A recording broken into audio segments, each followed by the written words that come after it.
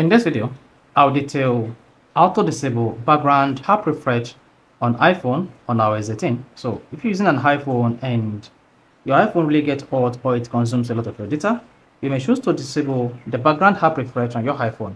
So if your iPhone is running on the latest iOS 18 or iOS 17.5, this video is going to walk you through. So if I download this video, you found this really helpful and informative, please don't forget to like and subscribe. To disable background apps refresh on your iPhone on iOS 18, all you need to do is go to your iPhone settings. On the settings page, scroll down, click on General, then scroll down, click on Background App Refresh. Here, if the background app refresh is enabled, here, if you see all these turned on, so this is to tell you all these are enabled for background app refresh. But whenever you see gray, it means they are all disabled for background app refresh.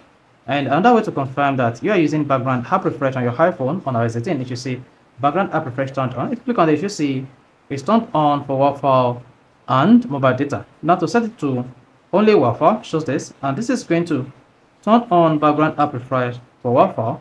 Now to completely turn off or disable background app refresh on your iPhone, click on background app refresh and then turn this off. Then hit the button. You should see all this disabled on this page. So that's all you need to do to disable or turn off background app refresh on iPhone on iOS 18. So if you found this very helpful and informative, please don't forget to like and subscribe.